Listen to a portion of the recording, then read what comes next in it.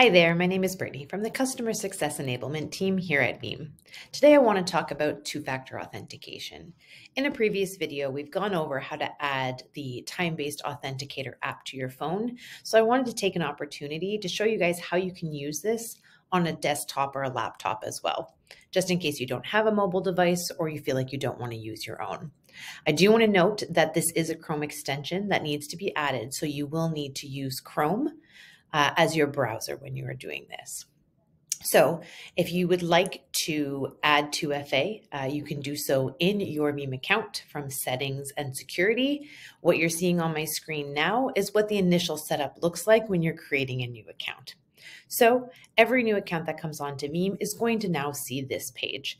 So we are asking you to secure your account with two-factor authentication because we obviously want to keep your personal business and banking information as safe and secure as possible.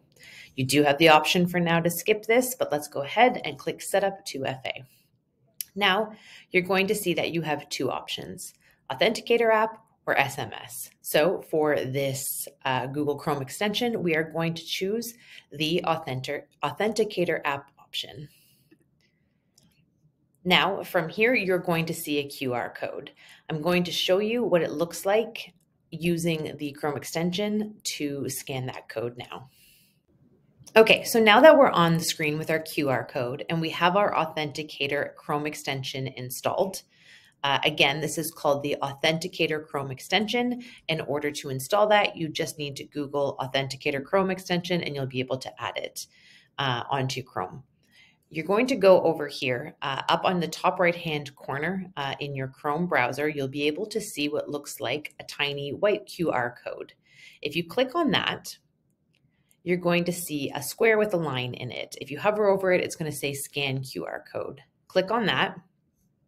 And then what you're going to need to do is actually use your mouse to drag the mouse over the QR code on your screen. I always start just a little bit high in order for it to capture the entire QR code. So just use your mouse to scan over that QR code.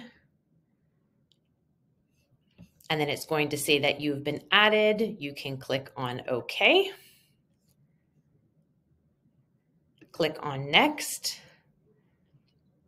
Click your little Authenticator Chrome extension again.